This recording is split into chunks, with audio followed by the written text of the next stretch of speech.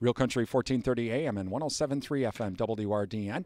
I'm Brian Winnikins from the NAFB Convention, and thank you to our broadcast sponsors, including Annabis Silo, also Alcivia Co-op, Osteoplastics, Wisconsin Farmers Union, and Compeer Financial. And joining us today from Compeer Financial, Mark Greenwood. And we're going to talk with Mark a little bit about markets and how we should diversify risks and get ready for the 2022 season as well, not only for planting but also operating loans and that sort of thing. And Mark, thank you for joining us today. And again, thank you to Compeer Financial for being one of our farm sponsors as well.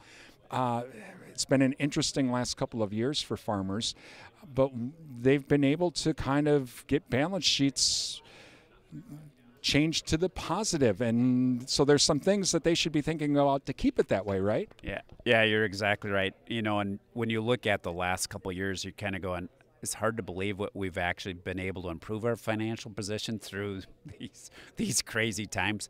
But I think where we'd be at, and our Compeer team members do a great job of working with clients along the way, making sure that you're proactive, have a good relationship with your lender, explain kind of where you're currently at financially, make sure you're working with your financial officer, and help really establish a plan for 2022.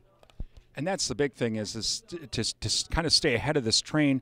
Let's start working now and going through balance sheets and going through that operation, because we have a lot of things coming down the line with increases in input costs and that sort of thing that we do have to keep in mind.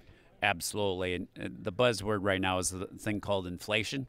And so what is actually going to be my break even on whether my dairy operation or my crop operation, to make sure that you're fully understanding that, how might that impact your balance sheet going forward for 2022, and making sure you're taking advantage of some potential risk management strategies, whether it's using dairy margin coverage on the dairy side or DRP as well. We have some of our insurance specialists that do a great job of that. In addition to that, with on the crop side, crop prices are really strong right now. Bases historically are much wider than what we've seen. We're much narrower on our basis, which is nice to see for grain farmers as well. Talking with Mark Greenwood from Compeer Financial. Again, you can talk with the staff at the Compeer Financial offices in western Wisconsin, including Mondovi and Arcadia, Baldwin, and Rice Lake. And that's one of the big things that farmers are wanting to maybe go through and review some of this stuff. You'll even come out to the farm.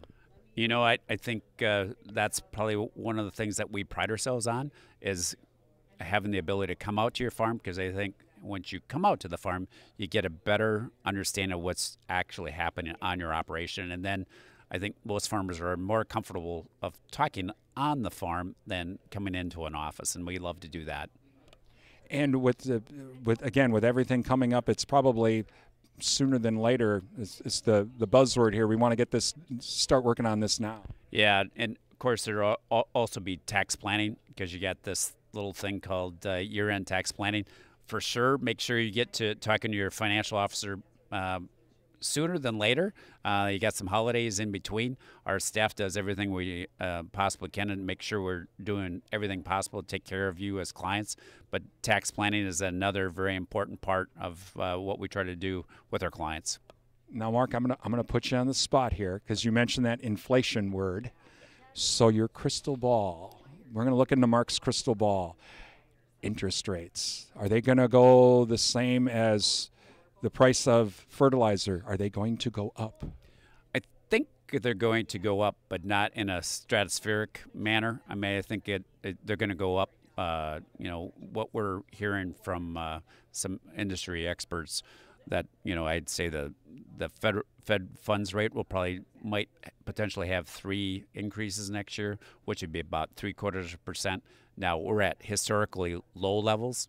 In addition to that, you look at long-term rates, we're still at levels that are, from a historical perspective. And you're talking to a guy that's got receding hairline and gray hair, so he's seen a lot more higher rates in the past.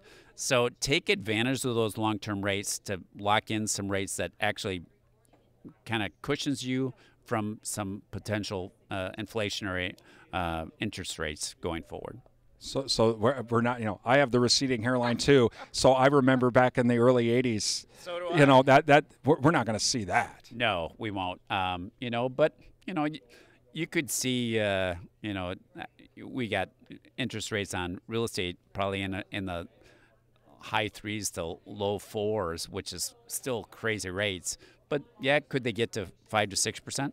But that does add up on a cost of production. So you're at a great opportunity today to lock up some rates, and there's a blended variety of products that we can offer at Compeer and tailor make them to your operation.